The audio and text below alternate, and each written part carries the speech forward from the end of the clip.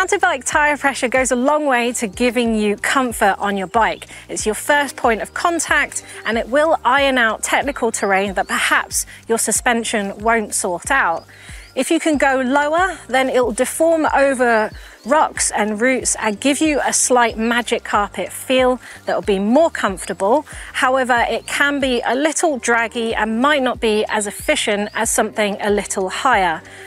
If you have too high a tyre pressure, then the trail is going to feel very jarring and you'll get a lot of vibration through the bike and you might not be very comfortable, and certainly it might be quite fatiguing over time.